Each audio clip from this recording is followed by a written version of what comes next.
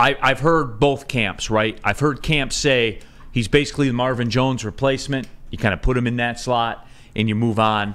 And then I heard, well, people got to be fearful now because he's here to take snaps from J-Mo, and that was the reason that they went out and got him and stuff like that. I don't know how much I buy that one per se because, again, when you're the number 12 overall pick and you have a first-round NFL draft pick contract, you're playing. Anybody ever look at it like he's bringing him in to help him?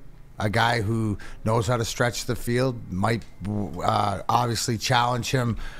They're professionals, so they are going to challenge him for catches and stuff like this. I think what Dan Campbell and Ben Johnson is just want a guy that'll catch the ball, right? So maybe it's something like I look at it. It's not as a competition that Peoples-Jones comes in and he's been there. He's done that in this league. Maybe he can add some knowledge and help.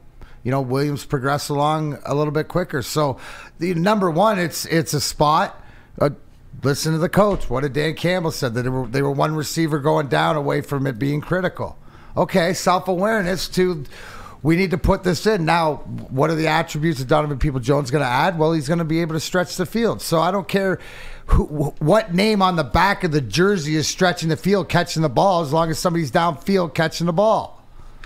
Right, and look, I don't think it was, and that's what people I think almost want it to be. Here's the conversation extension to yesterday, right? About looking into what you have. So then that tells me, right, that Brad Holmes said that Antoine Green and Drummond and these guys that could step up to this next level aren't where the team wants them to be. So they have to go out and add a veteran.